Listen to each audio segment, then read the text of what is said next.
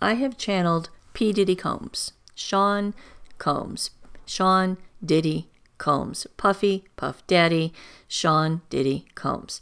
I have channeled him. And this is what is happening in his deep subconscious mind.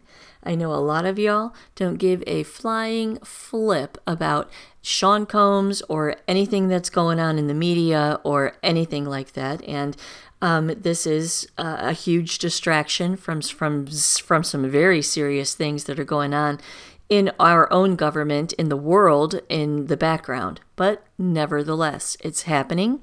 And for some reason, I am just extremely attracted to this whole situation. I mean, we had Epstein, we had R. Kelly before him, all kinds of these guys before him.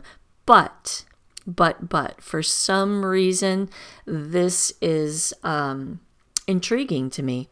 Perhaps it's because P. Diddy was coming up when I was a teenager, and he was a huge influence on music and life. Perhaps it has some spiritual reason I'm just not being made privy to just yet. Somehow I am attracted to this situation in a big way. And I just wanted to sit down and read the cards. Just read the cards for Diddy and see what the heck is going on. So I channeled him. And this is what he has to say, okay? This is what he has to say. It's very, very interesting.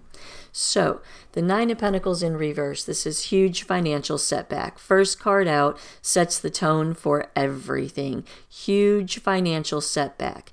To the King of Pentacles, okay? A huge financial setback, and he sees himself as the King of Pentacles. The King of Pentacles is power. It's just power. Power all the way around, powerful, okay? So huge financial setback, very, very powerful as how he sees himself, okay? The Five of Swords. Five of Swords talks about a win at all costs mentality. So what he's saying here is that if he can't be the King of Pentacles, he doesn't want to be anything at all, okay? And he will do anything to protect this position in his life. This is his identity, okay? The Devil in reverse comes on top of this and talks about releasing limiting beliefs, detaching. Okay, so as we go through the rest of this story, this will make a whole lot more sense to you, all right? This will make a whole lot more sense. So we have someone who is identifying as someone that is in control and in power and wealthy in their life. And they are holding on to this identity with white-knuckle, win-at-all-costs mentality. The Devil in reverse. This card is about selling out. Okay, so that's the struggle that he has. He is at a crossroads with this Two of Swords about releasing his limiting beliefs. What are his limiting beliefs? Well, he's at a crossroads about selling out or not selling out. Look, the Four of Cups, contemplating, reevaluating, thinking about some things, taking advice from people. All right, the Chariot in reverse. Hard stop, no forward momentum. He can't maybe get a hold of his money. He's not in charge or in control at all with the Chariot in reverse. And this is a hard thing for him. Look, Nine of Pentacles in reverse again. Financial setbacks, okay? So the thing for this person is that he is having a really, really hard time not being in control.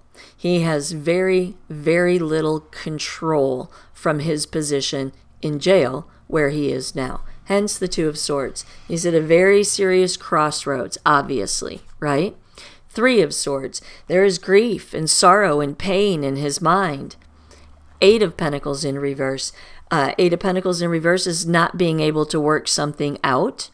And Justice in reverse, injustice. So what he's at the crossroads is in his mind, why he is grief-stricken in his mind is because if he doesn't play the way that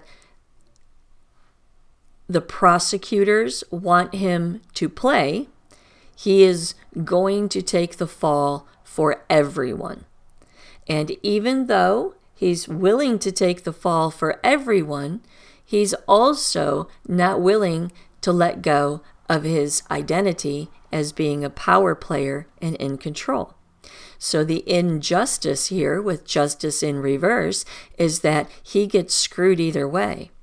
He gets screwed either way. If he plays ball with the prosecutors, he gets screwed because when he gets back out on the street, I guarantee you, he's not going to last very long. If he doesn't play ball with the prosecutors, then he will never be able to be in control again. And therein lies the rub, right? If he plays the way that they want him to play, he will get whacked on the street. If he doesn't play the way that they want him to play, he will forever and always be stripped of his control. And therein lies the rub for this person. Princess of Pentacles in reverse. Princess of Pentacles in reverse is an inability to manifest, an inability to grow. Because again, he's screwed either way. The Nine of Swords in reverse, an immense amount of anxiety and despair. Pain in the mind, an immense amount of anxiety and despair. Because if he doesn't play ball with the prosecutors, he's never going to be able to recoup any of his material goods, his money, his livelihood, the way that this person likes to live. If he does play ball with them, number one, nobody's ever going to do business with him again. And number two, he's not going to make it. He's not going to make it. If he sells out who these people want him to sell out, they will off him in the end. All right. So either way, he's screwed. Immense amount of anxiety and despair. So this leads us to the Queen of Pentacles. He has someone in his life, can't really say who it is, but he does have someone in his life. Hierophant was the root of that Queen of Pentacles right there. Someone in his life that he is contractually obligated to, and they are contractually obligated to him. This person is a female. It's a female, absolutely a female, and she is running the show. This is the person that is running, that is in charge of everything that Diddy was doing. There is, if you follow the money, always follow the money, you will find a trail back to this person. This person is in control of everything, and he is somehow contractually obligated to this person. She has a lot of power, a lot of power. To the Ace of Wands, he is depending on her to change this situation for him. To the Sun, and restore the happiness, the success, and the vitality that he had in his life. So he is very much depending on one person to get him out of this whole situation. Someone in the background, a powerful feminine in the background, can pull the strings that need to be pulled to change the course of direction for this whole situation for Diddy. And he's depending on her to get him out of this situation. Justice in the center of the reading. So A, he doesn't have to face justice, and B, it would be justice for this person to do whatever it is that she needs to do in the background to get him out of this situation with her power. You see, but if she gets him out of this situation with her power, then she will turn attention towards herself with that Sun card right there. And all eyes will be on her. So is Diddy going to be the sacrificial lamb? And that's what he's asking himself. He's like, I did what I was supposed to do. I did all this shit for the cause. I did what I was supposed to do. And now you have to do what you have to do to get me out of the trouble that I'm in. And she is saying, if I do what I can do to change the direction of this whole situation for you, then all eyes are going to be on me. And yes, you are going to be the sacrificial lamb. Justice in the center of the reading by the Two of Swords, right? He don't know. He don't know. It's in Seven of Pentacles. He's making a plan. He's taking a step back and he's reflecting and assessing on what it is that he sold out to. He's reflecting and assessing on what it is that he sold out to, because he sold out to this woman right here. And this woman has power, and this woman is controlling everything behind the scenes. Okay. The Hermit. The Hermit. Withdrawal, isolation, soul searching and introspection. The Hermit also represents him being isolated from the whole rest of the world. Okay? To the High Priestess and the Nine of Cups. This High Priestess is this woman right here. I wouldn't be surprised if there is some kind of connection to some darker forces. I don't want to straight up say any kind of like, there is some connection to some darker forces, because this woman that he's depending upon to get him out of this situation, she is the High Priestess. Okay? He's depending upon the High Priestess to change this situation for him. The Nine of Cups. Wishes fulfilled, comfort, happiness, safety, satisfaction. He is depending upon her to change this situation. Look, the Wheel of Fortune. To change this situation. And guess what? If she doesn't change this situation, Four of Pentacles in reverse, he's going to go into self-protection mode. To the Three of Cups in reverse, and he's going to reveal all of the third-party situations. So, if he doesn't play ball with the feds, then that means that this woman is pulling strings to change the dynamics of this situation in whatever woo-wooey, witchy way that she's going about doing it.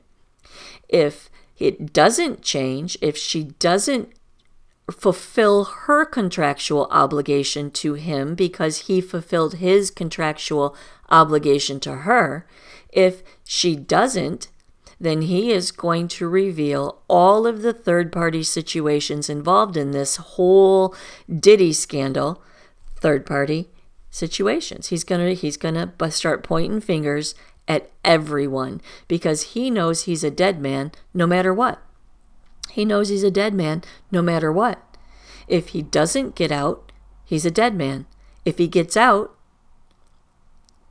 because he named names, he's a dead man.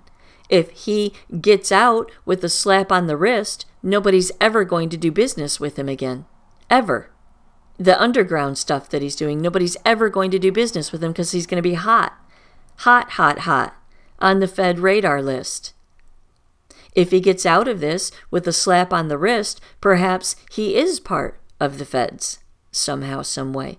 Perhaps that is this situation with the contract over here. Either way, he's screwed, and he knows it. He doesn't want to give up what he knows, but he will give up what he knows. The Lovers. These are all his people, his tribe. This is his tribe. This is the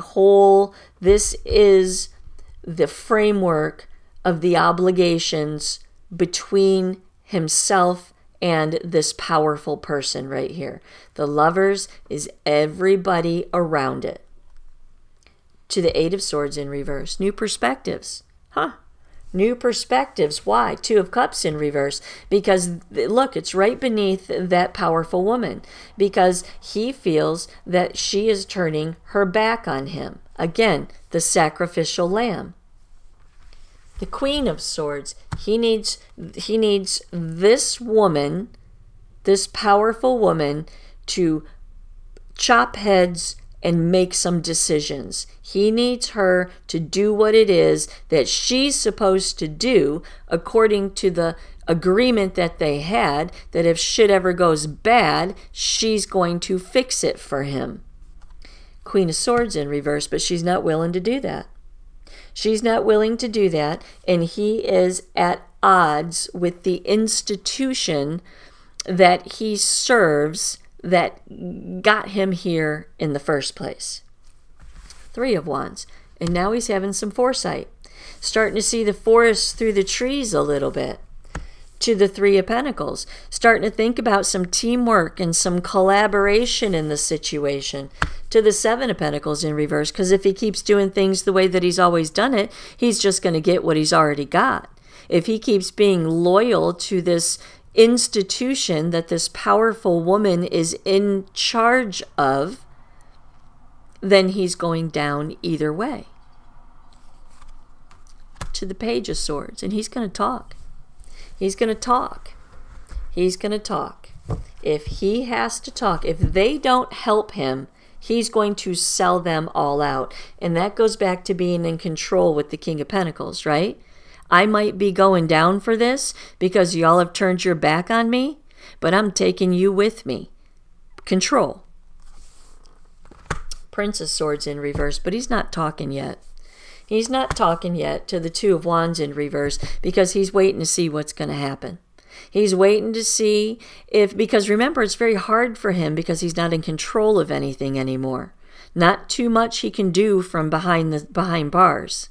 Okay? And I feel such a huge sense of frustration all over this reading. He's not used to not being in control. And it's been stripped from him. And he doesn't like it at all.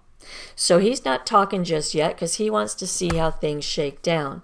The Five of Wands. Conflict. The High Priestess in reverse. Talking about what is hidden. Okay? So not talking yet about what is hidden. He's still conflicted whether he wants to vomit everything out on the table for these guys to save his own ass or not. He's conflicted. But you know what you don't know here, and this is important, and I don't know how to say this, but the Five of Wands, the conflict, the High Priestess in reverse, what he's keeping to himself is death. I think in the end, he will unalive himself. I do. Because this is there is no winning in this situation for him. Let me recap that for you. All right.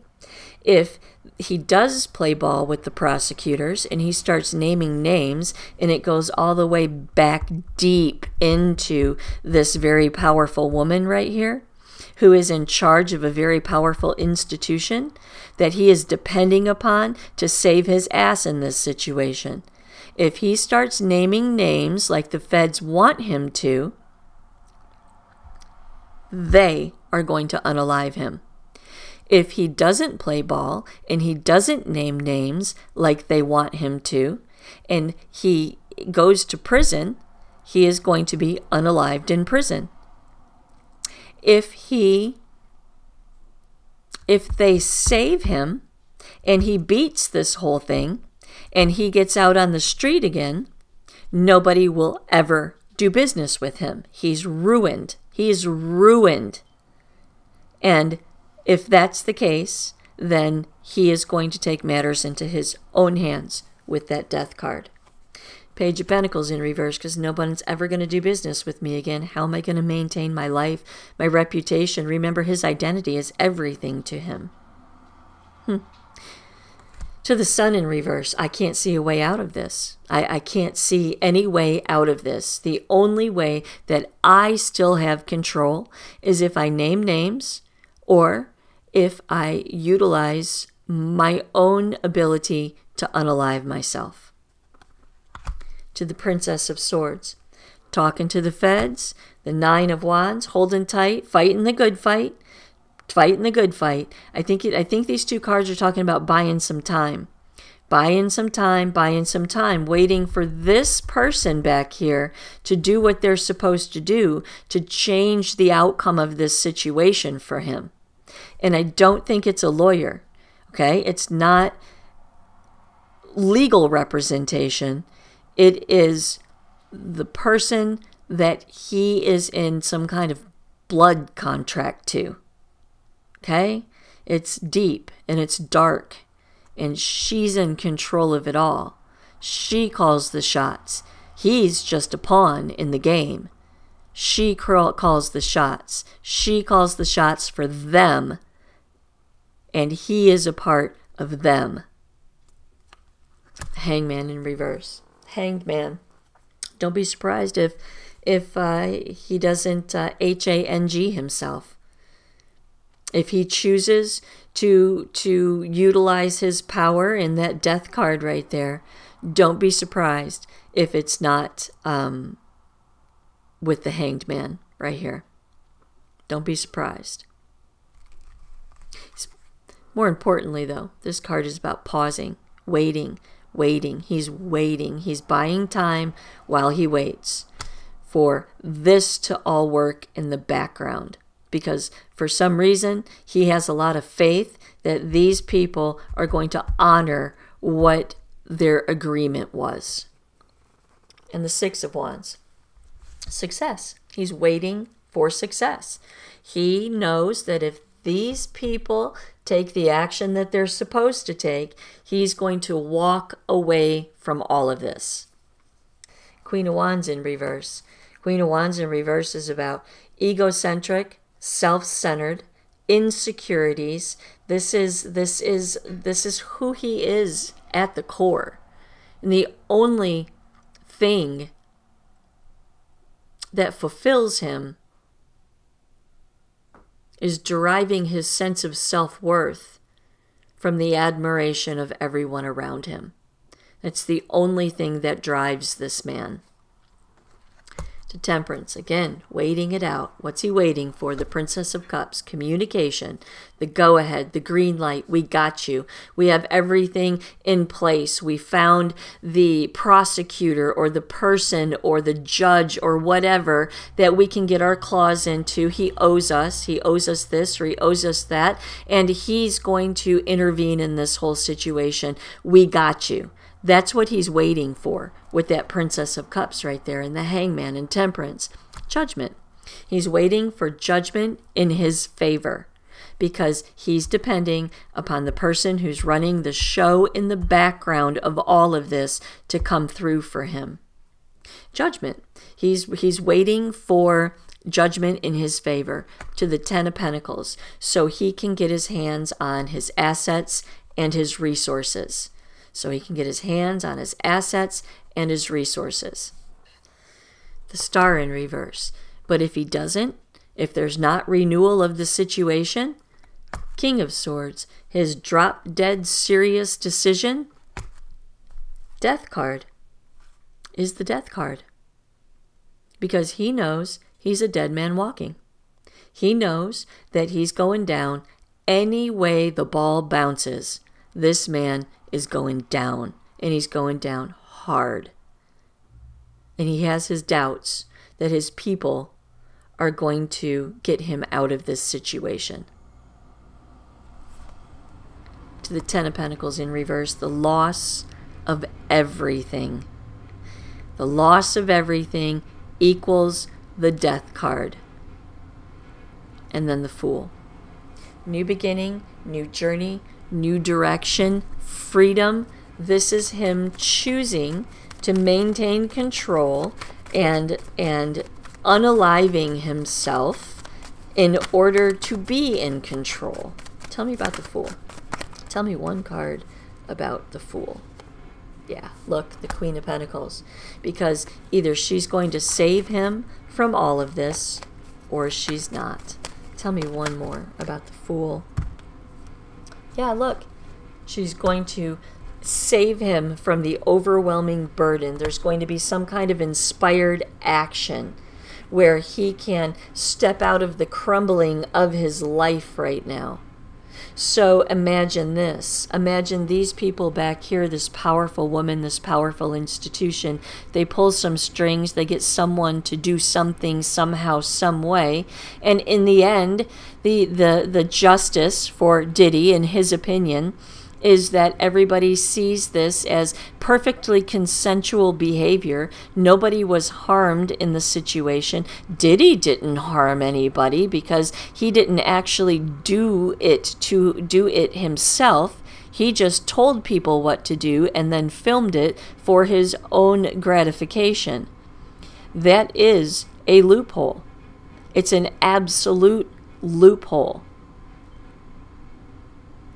And perhaps if he does get off with nothing but maybe some minor charges, okay, and then he returns to the scene, he's going to be all the glory because Diddy has the freak-offs. Diddy's the man. Diddy beat the system. Diddy's the man. And that way he can keep doing what he's always been doing, which is darkness, even if he beats the charges. And he's depending upon the people in the background to do that for him because that is his only hope of restoration.